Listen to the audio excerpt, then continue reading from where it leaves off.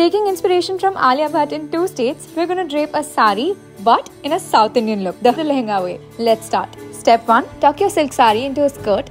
Step 2. Make pleats and tuck each one, leaving some gap between them. Repeat, and the Lehenga portion is now ready. Step 3. Fold the pallu together neatly and pin it up. And for the last step, tuck the leftover pallu to the other side and cinch your skirt. And that's it. South Indian wedding look and gold jewelry is a must. तो तैयार हो जाए संगीत के लिए.